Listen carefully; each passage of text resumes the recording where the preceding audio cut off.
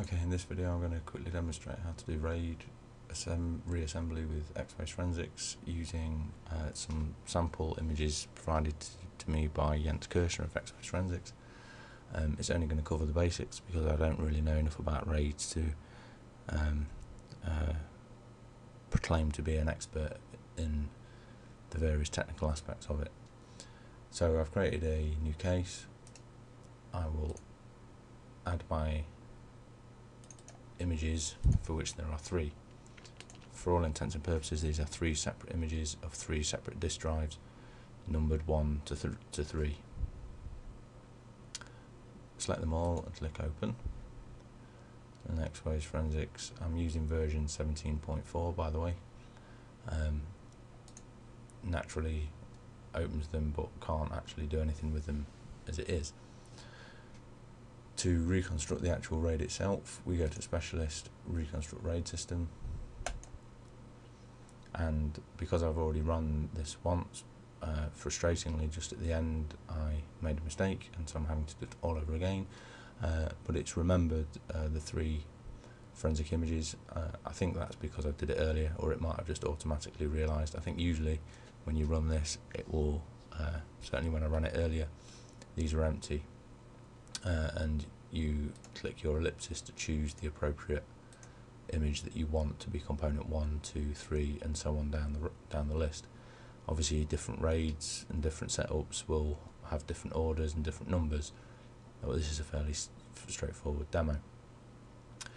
If you needed to change the header size and sectors, you would do so there, and here you have the option of choosing which kind of RAID it is that you're actually trying to rebuild. So if it was a RAID 5, you would choose one of these here. If it was RAID 0, the one at the top, and so on. Here you can change the stripe size in sectors, which are usually multiples of 2, perhaps always multiples of 2. Again, I'm not an expert enough to say how they vary, but they would typically obviously be 64 or 128 or 256 or 512 and so on. And if you've reconstructed a RAID that looks like it's all okay because you can read the file system, be sure to actually check that some of the files themselves can be read properly. Look at some pictures, for example, and make sure they all look correct, because if they're out of line and look a bit skewed, that will be more than likely because your stripe size and sectors number is wrong. And you can remove these as well if you want. You can make image 2 as component 3 and so on if you need to. So having done that, you click OK, and Xbase Forensics has opened a new tab at the top here as a new evidence new evidence object, but it's not added it to my case automatically because I've not set it to do so. If I right click it and choose add to active case, I then get a slightly different coloured evidence object and the RAID 0 title along with the partition. If I click on the partition, what you'll now see is that it's all listed for me, and I can click on pictures and view all the pictures quite okay, which suggests that to me that that's a pretty good working thing. And from here I can refine my volume snapshot if I want to, so I could compute hashes for all of them if I wanted to.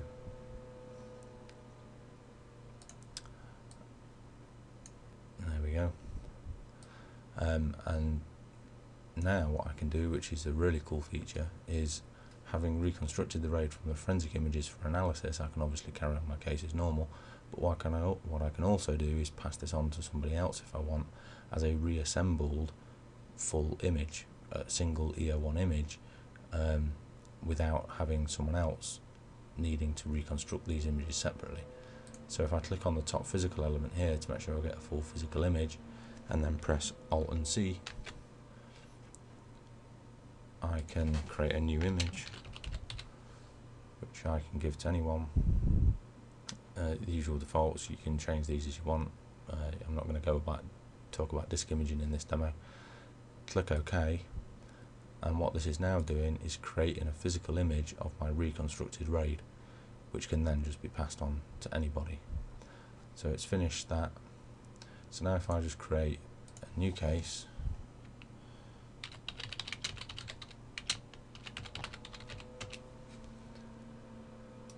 and add add my newly created image to it. Now what you can see is what am I doing?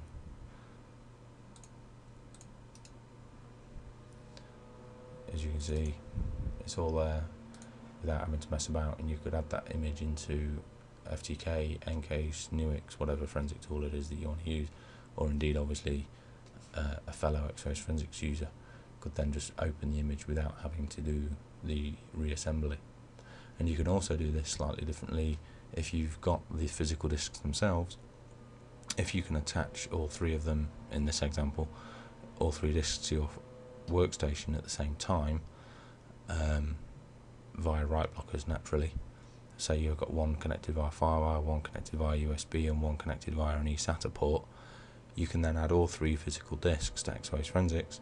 You can then reconstruct the RAID as I've just done using the specialist reconstruct RAID option. It will add them all, and then you can create a single EO1 from those three physical disks, which means that you then don't have separate images lying about. You've got one complete reconstructed EO1 image that you can just use from the start. I'm not suggesting that that's a good idea. I'm just pointing out the fact that that's something that you can do, and depending on your circumstances, that might be something that's quite useful. That's it.